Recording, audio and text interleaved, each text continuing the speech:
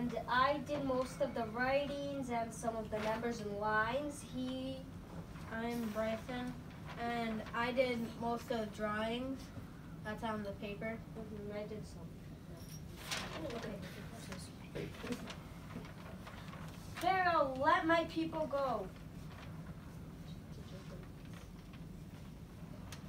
And then, so the Israelites came out of Egypt, and then Pharaoh started to change his mind and wondered if he should have let them go or not.